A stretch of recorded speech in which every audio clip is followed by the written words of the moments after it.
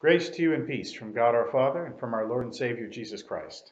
Christ is risen as we continue to celebrate Easter. Alleluia. We're all getting a little impatient. It's been too long. It's hard to believe that last time we were all together here, the altar was still in purple. We hadn't even blessed our palms yet. And now here we are. The gold's been up there for a couple of weeks, and we know it's going to be longer till we're back together. It has been too long. This isn't how Christians are meant to live. We're meant to live together in our community, in our congregation, gathered together in the communion of this altar. That is how we're to live. So this is hard on us.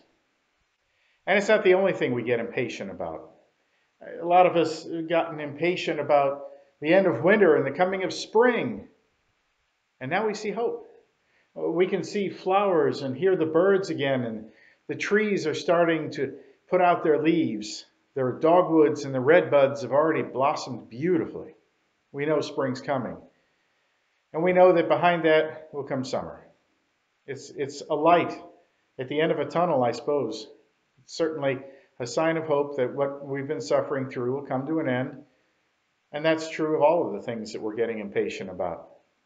Whether it's the virus and being separated from each other, being cut off from our work, our income, our being cut off from our altar, from the Lord's Supper, from the fellowship of gathering together.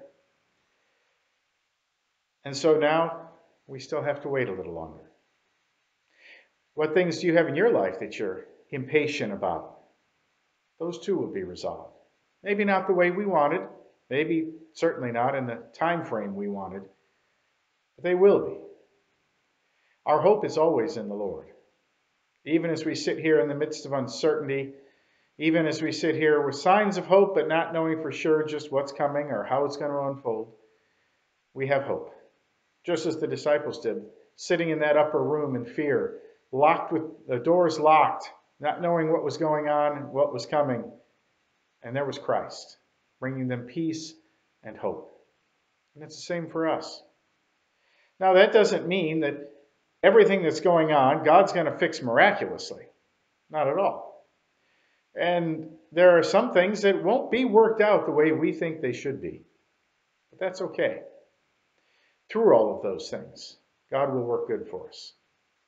And at the very least, He'll beat down our pride and He will teach us patience. He talks to us about that in Psalm 27. The Lord is my light and my salvation. Whom shall I fear? The Lord is the stronghold of my life. Of whom shall I be afraid? When evildoers assail me to eat up my flesh, my adversaries and foes, it is they who stumble and fall. Though an army encamp against me, my heart shall not fear. Though war arise against me, yet I will be confident. One thing have I asked of the Lord, that will I seek after, that I may dwell in the house of the Lord all the days of my life, to gaze upon the beauty of the Lord and to inquire in His temple. For He will hide me in His shelter in the day of trouble. He will conceal me under the cover of His tent. He will lift me high upon a rock. And now my head shall be lifted up above my enemies all around me. And I will offer in His tent sacrifices with shouts of joy. I will sing and make melody to the Lord. Hear, O Lord, when I cry aloud. Be gracious to me and answer me. You have said, seek my face. My heart says to you, your face, Lord, do I seek. Hide not your face from me. Turn not your servant away in anger, O you who have been my help. Cast me not off. Forsake me not, O God of my salvation. For my father and my mother have forsaken me, but the Lord will take me in. Teach me your way, O Lord, and lead me on a level path because of my enemies. Give me not up to the will of my adversaries. For false witnesses have risen against me, and they breathe out violence. I believe that I shall look upon the goodness of the Lord in the land of the living. Wait for the Lord. Be strong, and let your heart take courage. Wait for the Lord. So we wait for the Lord. We wait for the Lord to bring us back together so that we can dwell in the house of our Lord and gaze upon His beauty in His word and sacraments here in His temple.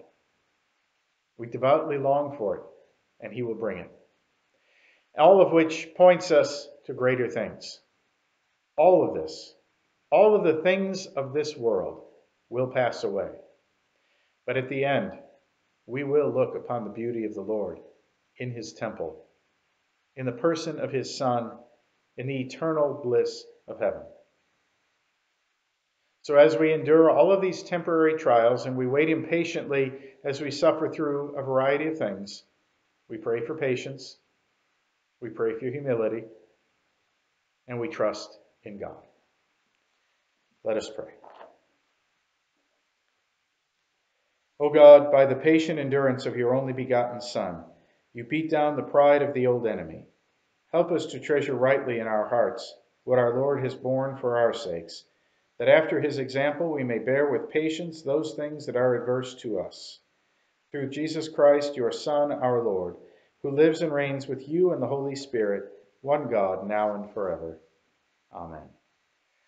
The grace of our Lord Jesus Christ and the love of God and the communion of the Holy Spirit be with you all.